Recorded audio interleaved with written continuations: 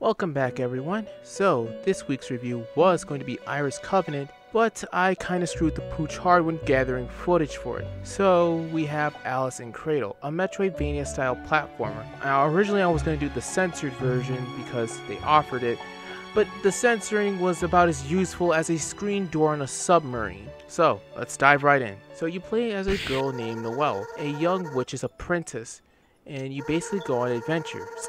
That's pretty much it. The game is still in its very early access form. As for presentation, I'm really digging it. The graphics look neat, pixel art is really solid, and Noelle herself is greatly drawn. And that's great.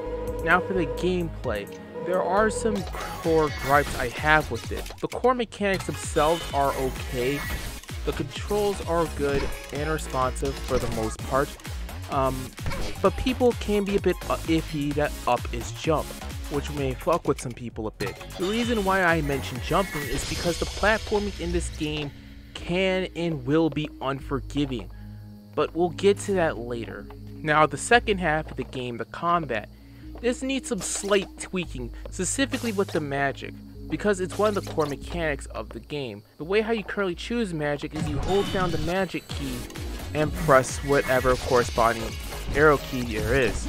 So rights for explosives, or just it by itself, use an arrow, etc, which you can control the time on. However, this mitigates it a bit because a good amount of the battles can be fast paced, and especially when you have enemies like the mushrooms or the speedy fuckers, you are really fucked unless you find a way to rapid fire. Actually, yeah, add a rapid fire button or a single shot button, whatever. However, if you do run out of MP, which trust me, you will, you can always rely on melee attacks. You have a pretty weak swing, and then later on you basically get what's the equivalent of a damn homing attack. Like legit. Just keep abusing the hell out of that until you get your MP back, and then you finish it off with an explosive, a bomb, or an arrow. Those are the only current 3 spells that I'm aware of that are currently available in this build. It's a bit on the slower side because, once again, if you're dealing with these speedy fuckers which can and will fuck you over, you're essentially fucked. Now for my biggest gripe about this game. Specifically, it's the stage hazards. Specifically, it's the tentacle wall. These tentacle walls can go straight to hell for all I care.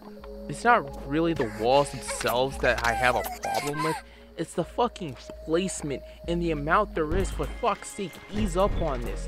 Like, Jesus Christ, like, do you really need this many tentacle walls? Because of my jump, which basically makes me feel like I'm on the fucking moon or I jumped way too high, I'm basically going on a one-stop trip to it. Please ease up on this. Overall, this game is, I'd wait for it to be a little bit more better.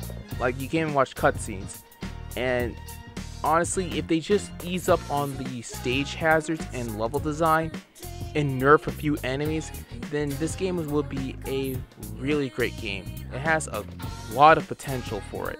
So this week's shout out goes to Zetria. The game is available on Steam right now, and I'll happily link it in the description below. So until then everyone, good night and good luck.